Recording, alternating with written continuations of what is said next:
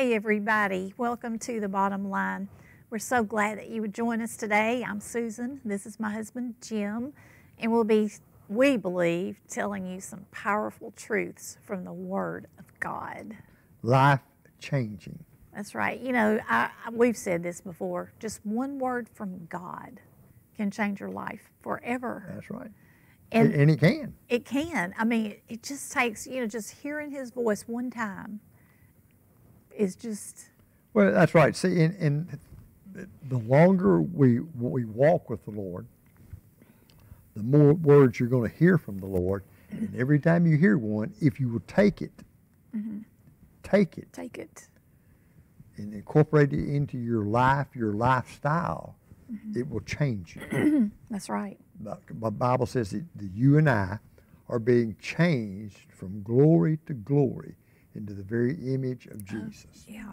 And the way the change comes is through the Word of God. Doesn't come by what you think or whatever. It comes by receiving the Word of God into your heart. Yes. And acting like it's the truth. That's right. Yeah. Yeah. That's so good. So today, the title of our message is Days of Uncertainty. Days of Uncertainty. Okay, for just a minute, I want you to think about, in your Bible stories that you learned when you were in Sunday school. We all learned one about baby Moses, remember? Mm-hmm. Okay, let's talk about what it was like when he was living on the earth. In fact, just think about his birth. Yes. Do you remember his parents had to hide him away for, well, as long as they could, and then, then they moved with faith and courage, and they built that little basket, and they put him in it. Can you imagine? And his sister, probably Miriam, she must have been at least 10 or 12. She says, well, Mom, she was in love with her baby brother. I can't even imagine how heart-wrenching this was for her. But they knew in order to save his life, this was what they had to do.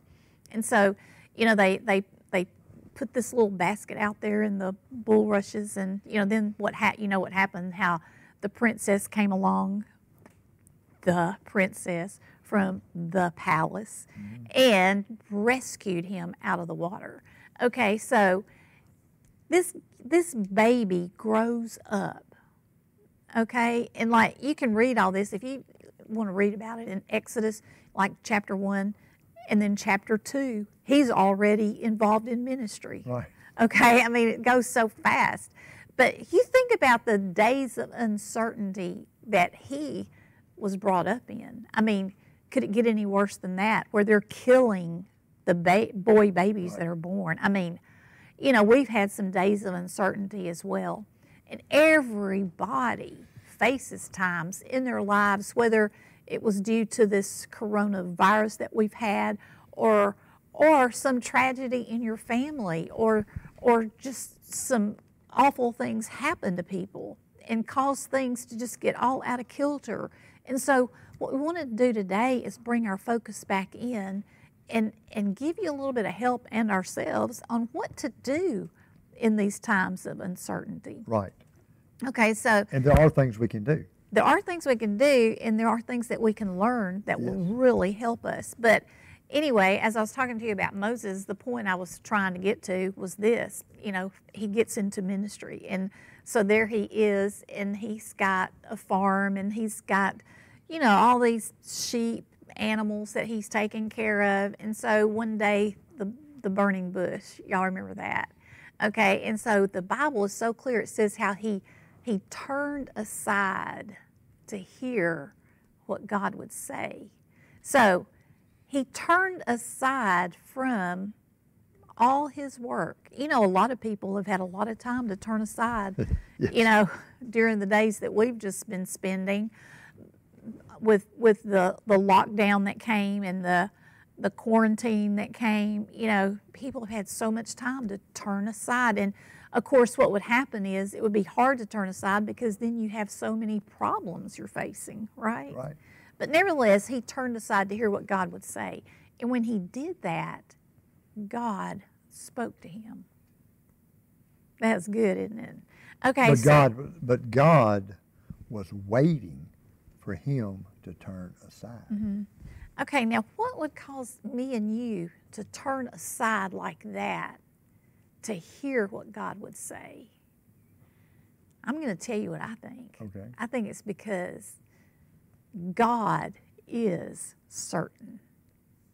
You know, we're talking about how we've had such uncertain days, but God is certain. For instance, okay, I have a scripture here, and this says, Isaiah 40, verse 8, and then 1 Peter 1, verses 24 and 25. The grass withers, the flower fades, but the word of the Lord endures forever. You know, and God said about himself, he said, I am the Lord, I change not. In other words, he doesn't change. In other words, you don't have to wake up some morning and wonder, well, what's God going to do today?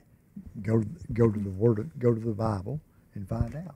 That's right. Because it doesn't change. It's already there. It doesn't change. Yeah, he's the same. That's right. Yesterday, today, See, and forever. most all of us, most everybody likes everything to be the same.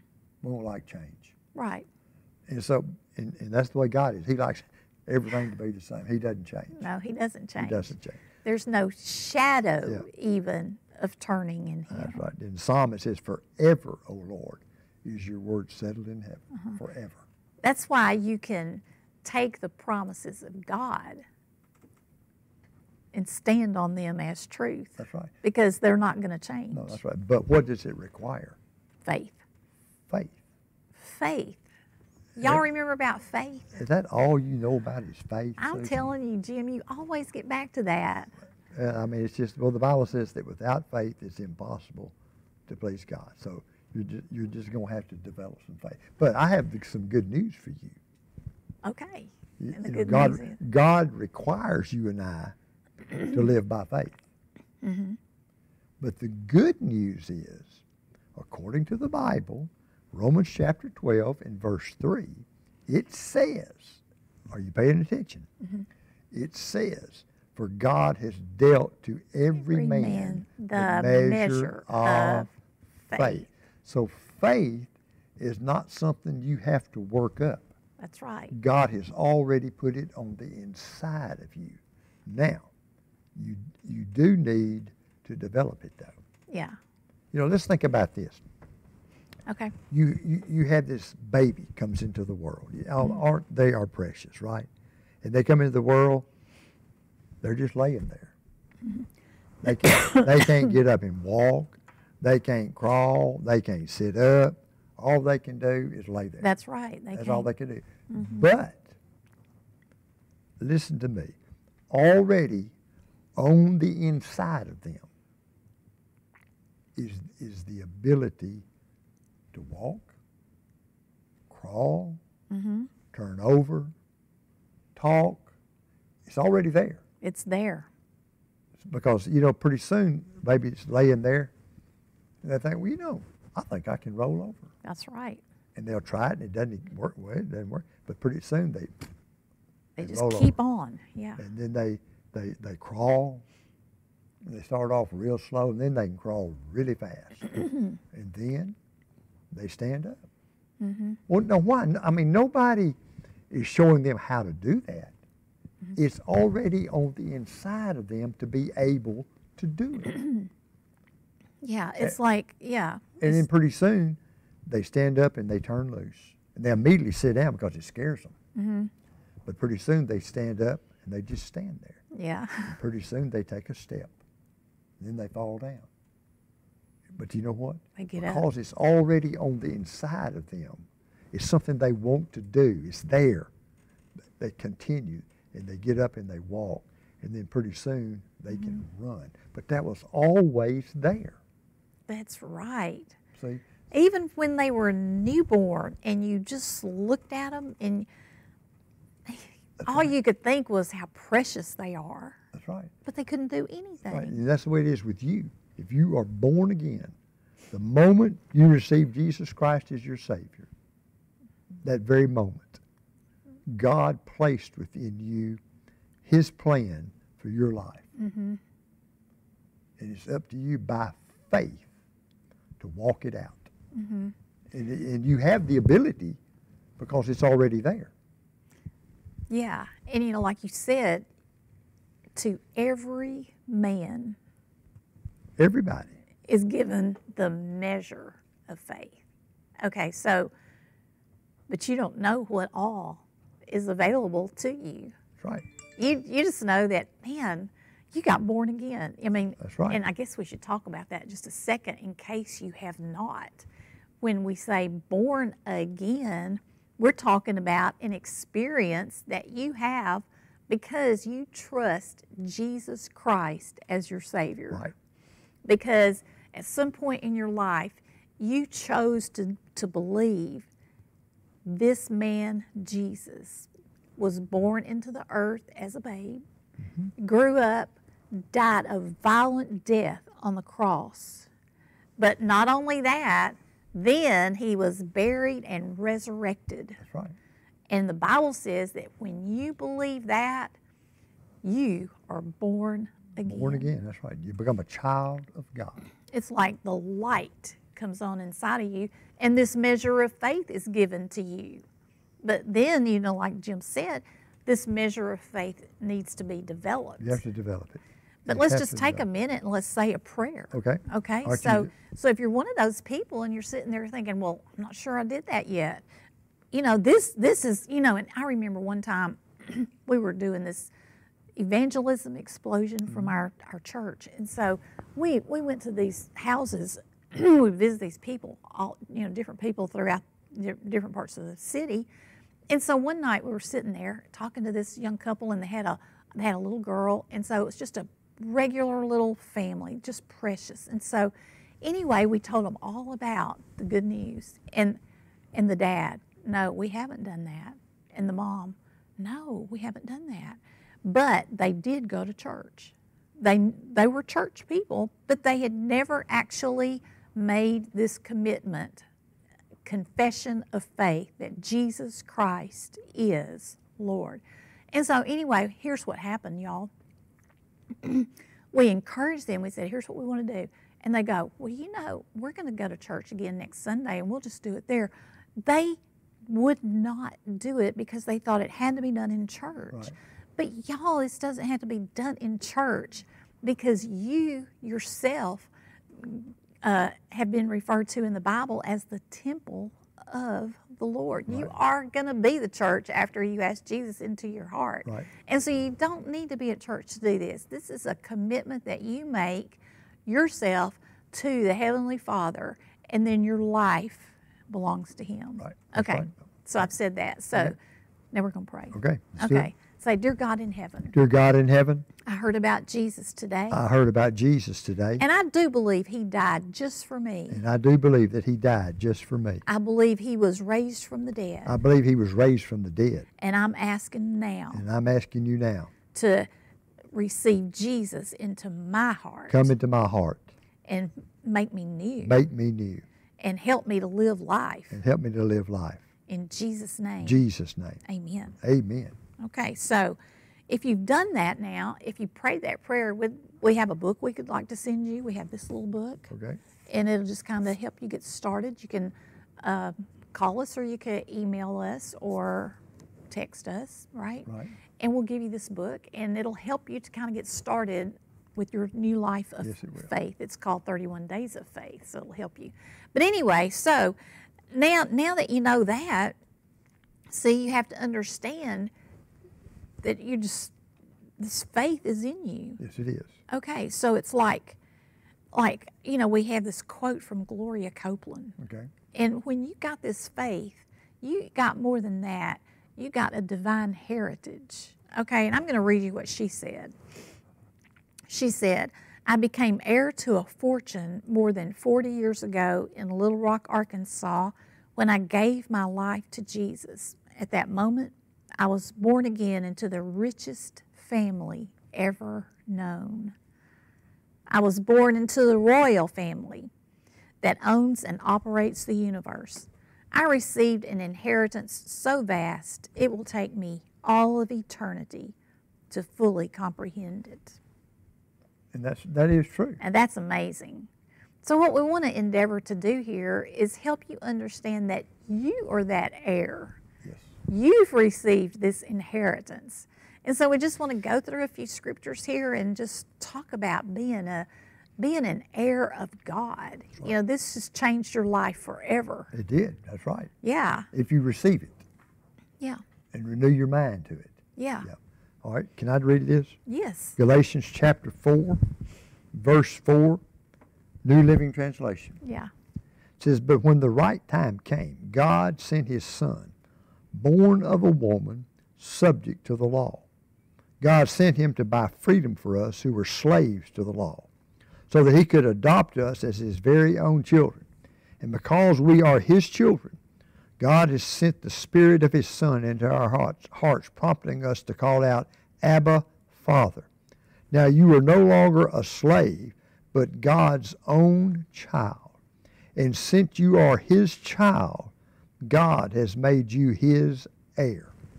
Think about that. That's God has made you his That's heir. pretty amazing. Let's talk about being an heir. You've done that. Yeah. When my dad died, he had a will. Mm-hmm. And I have two brothers. Mm-hmm. And so we got the will. We went to the lawyer's office, and the lawyer began to read over it, and it laid out how our daddy, everything that he had, everything that he owned, Mm-hmm. how it was to be distributed between the three of us. Right. It's called a will. Yeah. And that's the way it's supposed to be. Yeah. Well, God left us a will too That's right.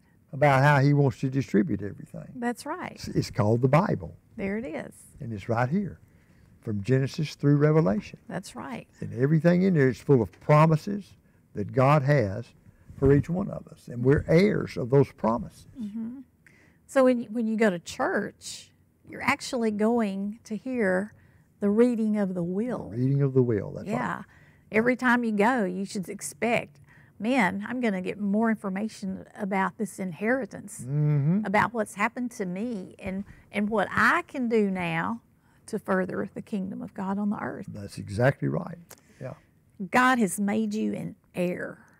Okay, so the reason Jim and his brother were heirs is simply because they were born into the family. Born into the family, that's right. You know, and you think about people like, famous people. Think about John D. Rockefeller. Right. Think about him. Okay, his son, just because he was born a Rockefeller, just because of that, he was heir to the family fortune. That's right. And it's all because of covenant with us yeah, and God. All because yeah. of covenant. So because you've been born into the kingdom of God, that makes you his child. And I loved what it said here about no longer a slave. That's right. It said no longer. It said you are his very own child. Man, that is so good. Yes, it is. Okay, now let me read you this. This is 1 Peter, and it's chapter 1. Okay. And I'm going to read it to you from the New Living Translation, and I'm going to read verse 3 and 4. Okay. And it says, all praise to God, the Father of our Lord Jesus Christ. It is by his mercy that we have been born again. That's by his mercy that you've been born again, because that puts you in the family. Yes, it did. God raised Jesus from the dead. Now we live with great expectation. Listen to this. We have a priceless inheritance. Oh, isn't that good? Yeah. An inheritance that is kept in heaven for you, pure and undefiled, beyond the reach of change and decay. You have a priceless. That means it's so valuable that you can't even say how expensive it is. Right. It's priceless. It's just. That reminds me, why don't you just take a minute and talk about the nativity scene that we got years and years ago from that lady. You remember? Yeah, I do remember. Okay. Okay. This was Jim and I, and let's see, we only had our first two children at that time. They were very young, like maybe ages 2 and 3 or 3 and 4. And so anyway, it was Christmas time. And so we were, just kind of new in learning about the things of God. Right. Even though, like you've heard Jim tell his story, he was born again at the age of what? 12. 12. I was born again, I think I was 10. And we knew about God, but we didn't know anything, okay? And so at this point in our lives, here we are, adults with these little children, and we're just beginning to learn about what happened to us when we got born again. I mean, that's really how it was. And so anyway, that year it was Christmas time, and we wanted our children to grow up with understanding Christmas is about, it's about Jesus coming into the earth. We wanted them to know that. And, you know, before this time, we were just like everybody else in the world. We had Santa Claus everywhere and, you know, all that stuff, you know, not that there's, you know, you just need to be careful about all that. You need to have your priorities right, okay? And so, anyway, we took the big Santa Claus down. And so I said, you know, we just got to have a little nativity scene. And so, anyway, how did I get that woman's name? I don't know. We didn't have Facebook in those days. But anyway, this lady called me. And she just said, hey, she said, I've got this little nativity scene. She said, I've replaced it with a new one, okay?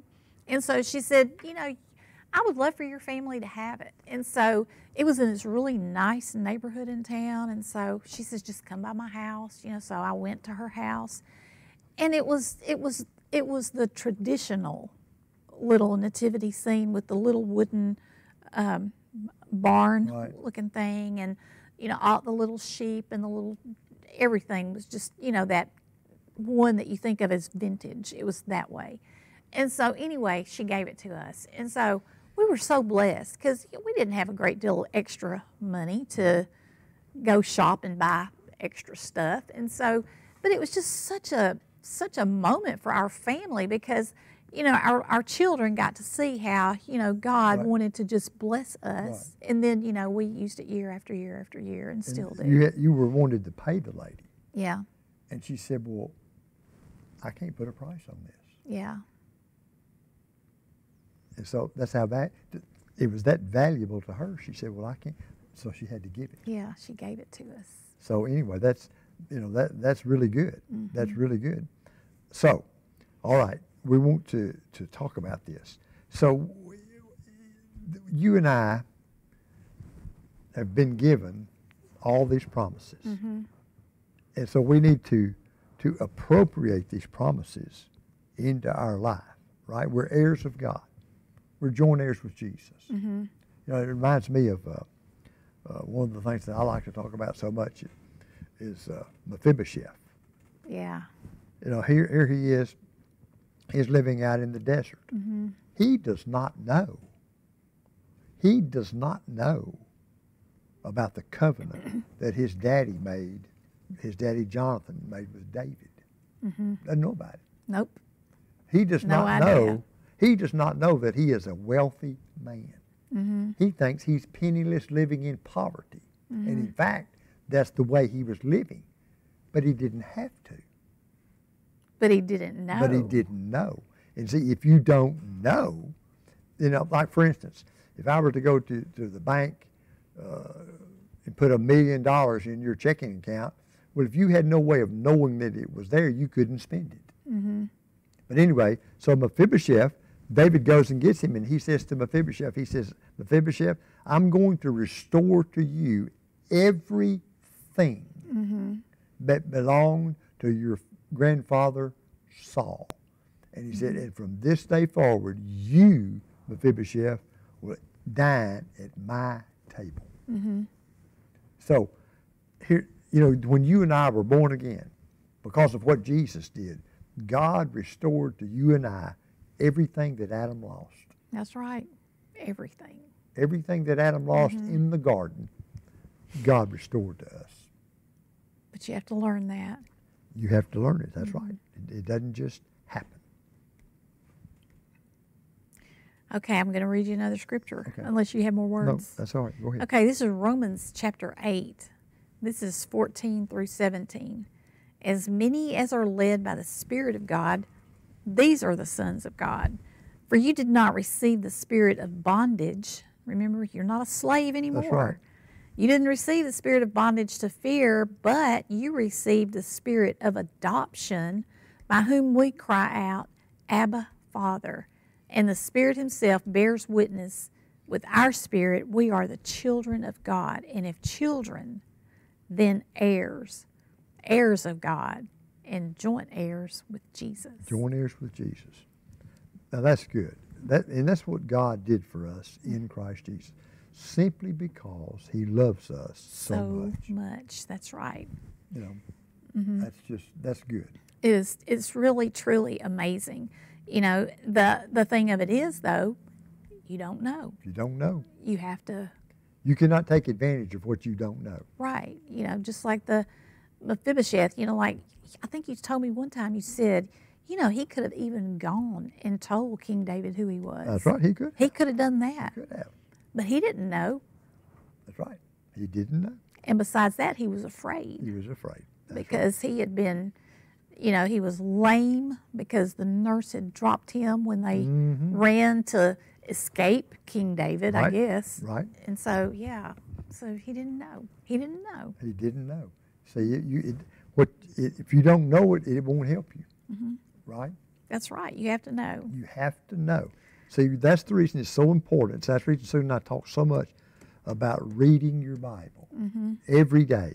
That way you know what God has done for us in Christ Jesus. Right? That's right. And that's good. That is good. God is good. God loves you. He's made provision for you.